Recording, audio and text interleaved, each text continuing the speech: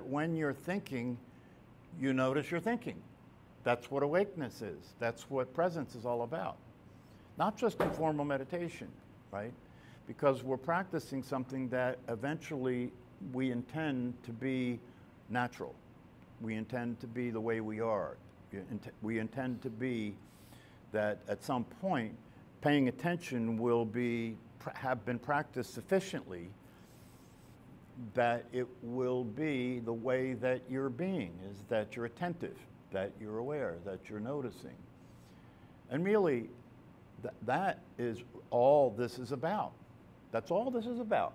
You know, I said in one of the other classes that what this is really about is to simply be aware of what's happening. That's all. This is not, you know, so if you turn this into some magical, mystical, religious thing, you know, and all that jazz, you know, there's nothing wrong with that. There's a lot of beautiful reality involved in religion and prayer and, you know, all of that, right? But you don't need to go there. If you want to go there and be, you know, be interested in Buddhist ritual or Catholicism or Christian ritual or the Kabbalah or Judaism, fine, wonderful, beautiful, nothing wrong with any of that, right? But this, as a psychologist, I want to be clear with you that the purpose of meditation need not get involved in anything other than the simple matter of being awake. Simple matter of being awake. And it doesn't involve the idea that if you're awake, this is a big misunderstanding. It doesn't involve the idea that if you're awake, you will have succeeded in being in control of your life. This is one of the things the personality is up to. You know, the personality is interested in meditation. Personality is interested in this business of being awake. Why? So we can be better at being a personality. It can be a more powerful personality, right? A more relaxed personality. A personality that can have the edge, get the edge, right?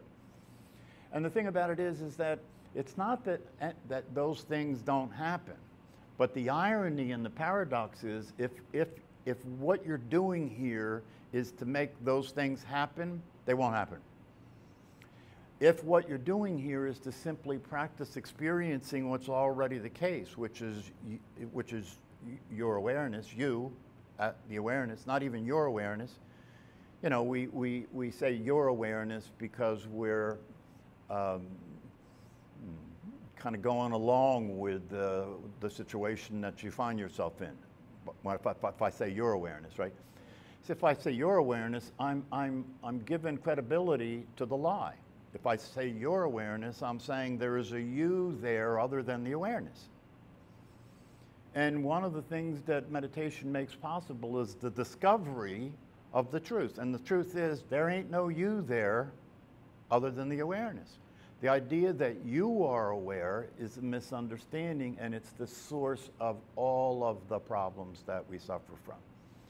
So in the practice of meditation, right, whether you notice it or not, whether it comes to you as a clear discovery,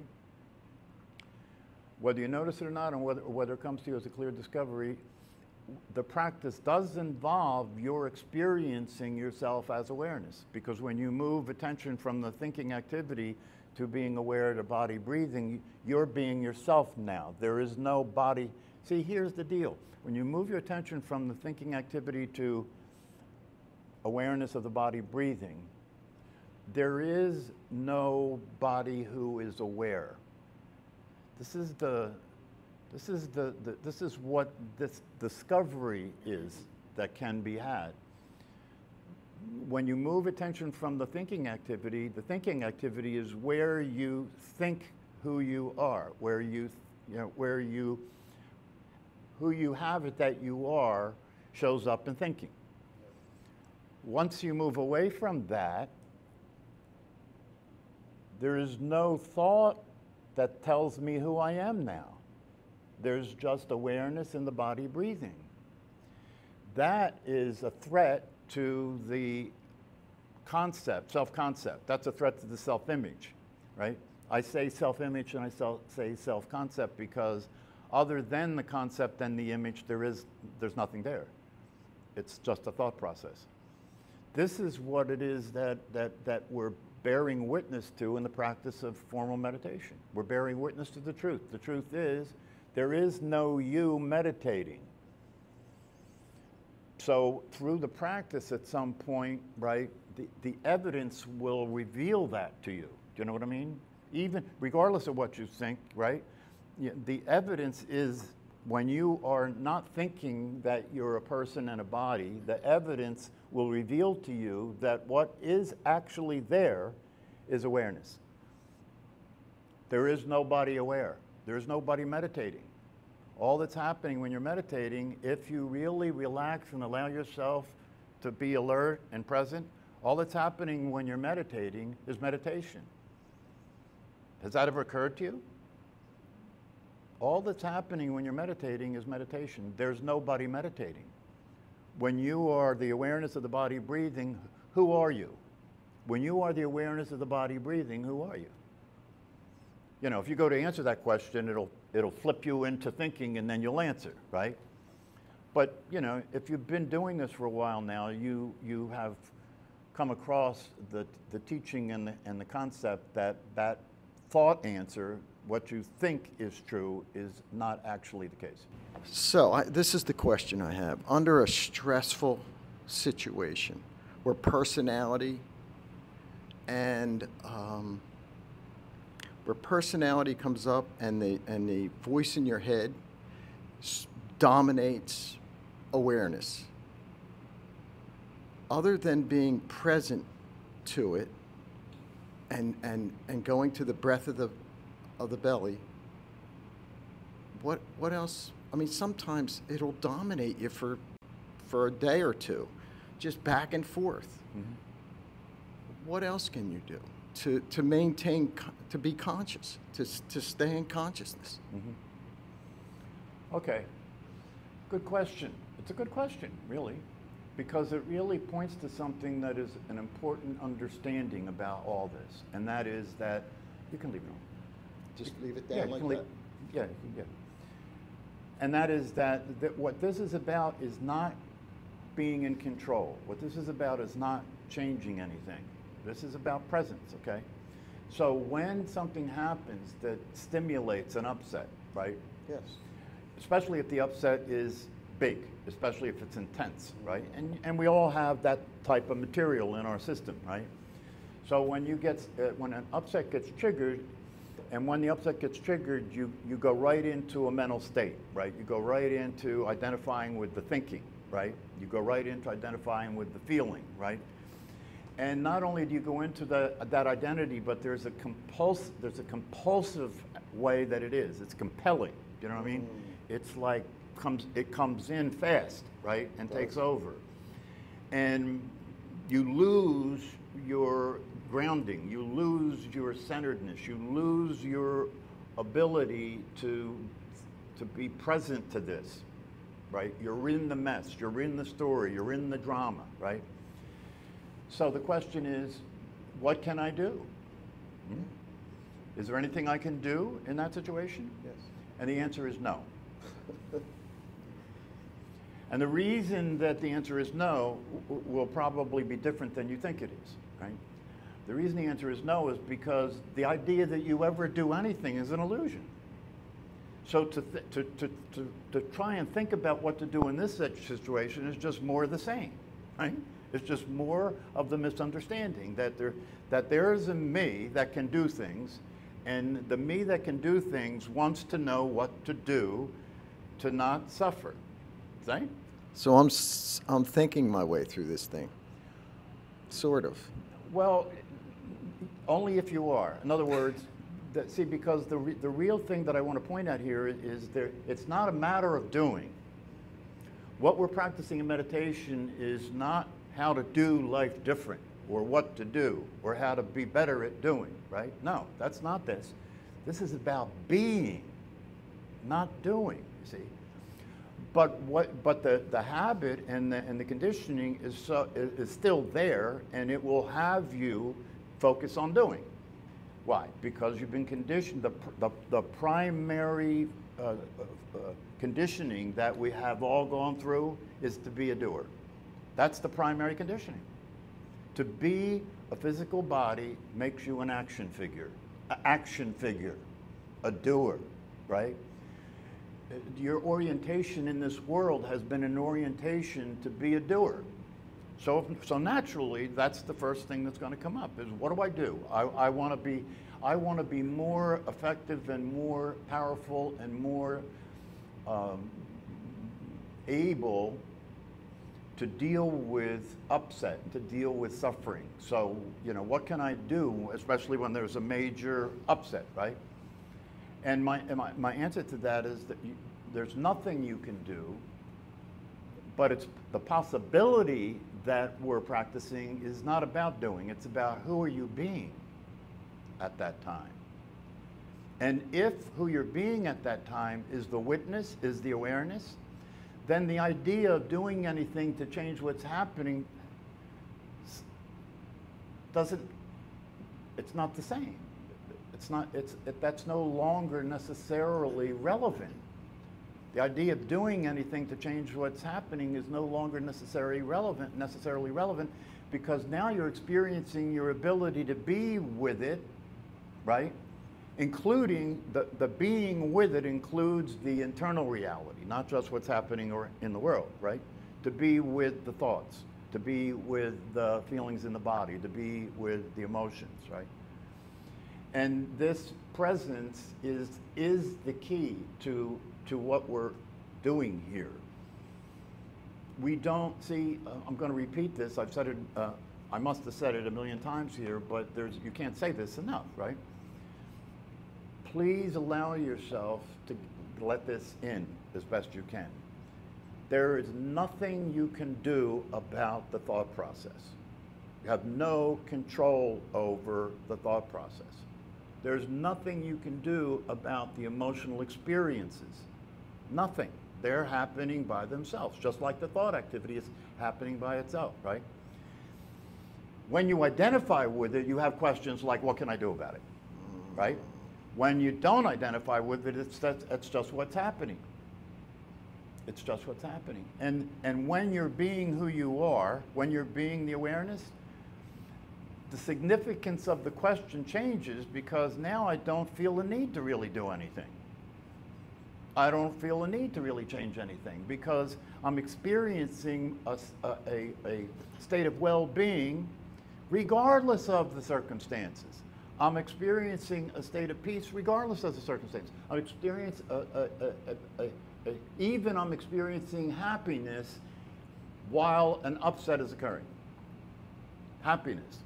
This happiness is there's a saying that comes from I think it's in the Hindu teachings, and the saying is Sat Chit Ananda. And it's a famous saying because you could actually think of the Sat Chit Ananda as the application of presence, the application of meditation. Sat Chit Ananda. Sat means existence. Okay, we're here, right?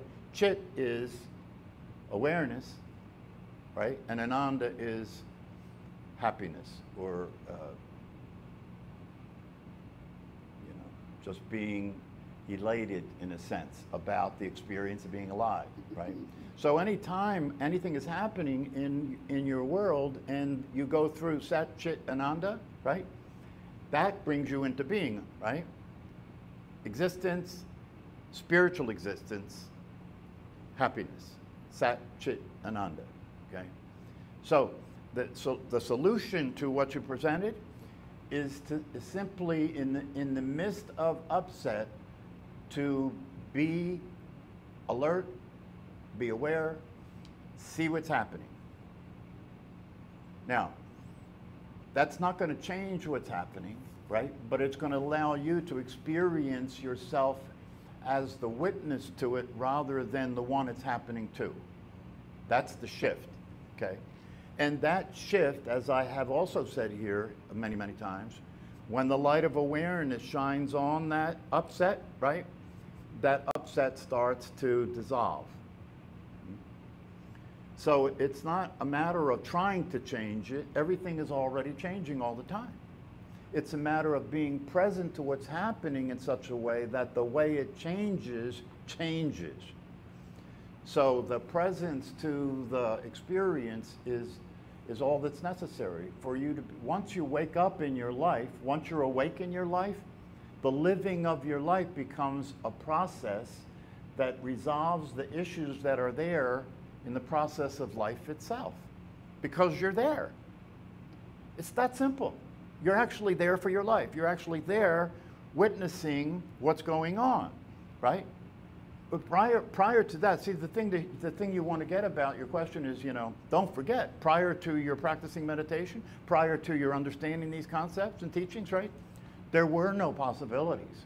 No. You just suffered, and not only did you suffer, but you created a story about it.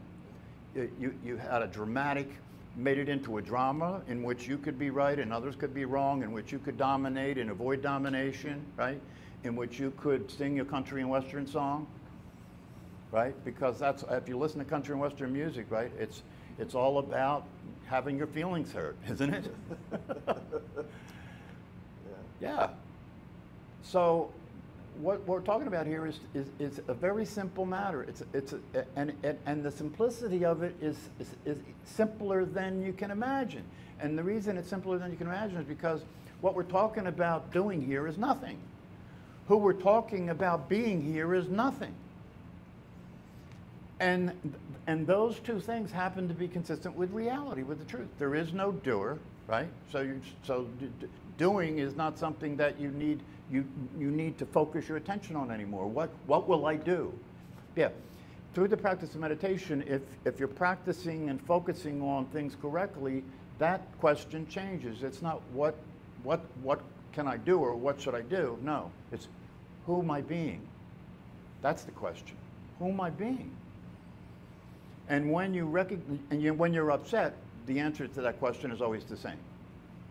Has to be the same. You know, you have to be the one that's upset, because you're the one that is you are the thinking one, you know, the one that's upset, you're the thinking one. And the thinking one thinks about everything all the time. Thinks about the way it should be, thinks about the way it shouldn't be, thinks about what you don't like, what you do like, what you want, what you don't want. So once you're in that world, suffering is there, has to be there.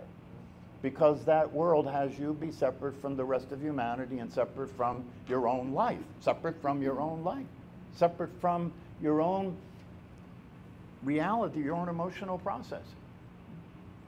So we're talking about the discovery that's available through the practice of formal and informal meditation, and that discovery is the discovery of reality, discovery of the truth, the discovery that you don't have to worry about discovering that who you thought you were isn't real. You don't have to worry about that like there's something terrible about that, right? Because what you're discovering has always been the case. It's not, you know, when you wake up to the truth of yourself and you discover that the personality doesn't actually exist, you know, nothing changed at that time. You just started seeing the way it's always been. You know, when people have an awakening experience, one of the common things that happens for them is they say, "This is it. What do you mean? This is I've always been. This awareness has always been here. That's not new, right?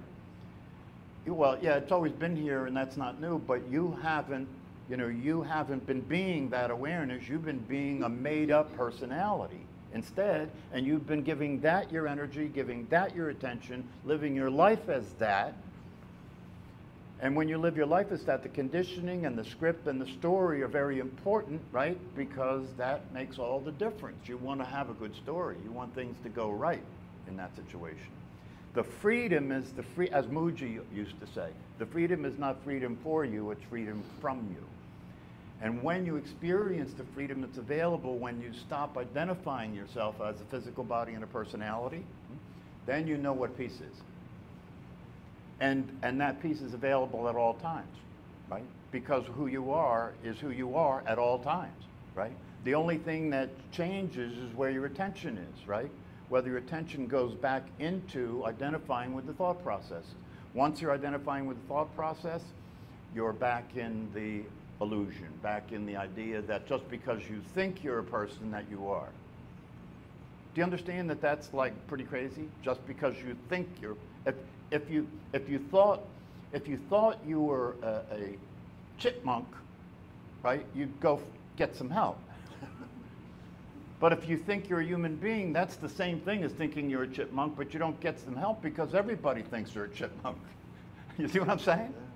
Yeah, if everybody thinks they're a chipmunk, then everybody's a chipmunk, whether they are or not. Do you understand? This is true about everything else, right? This is true. This is the condition that humanity is suffering from because they share ignorance. Human beings share ignorance. They share what they think is true with one another and have it be the absolute reality.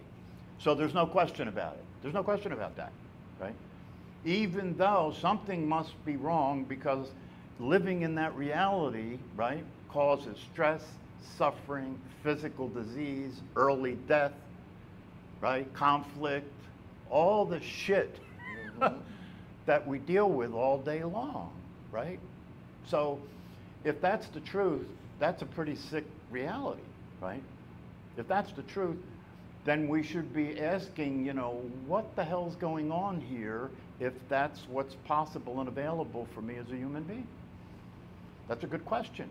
And that might lead you to ask, who am I? It might lead you to ask, what really is happening here?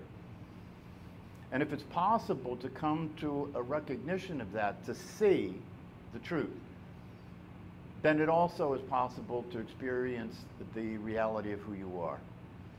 And upon having that experience, even if it's a glimpse, even if it's a foretaste, upon having that experience, right, you're introduced to the truth.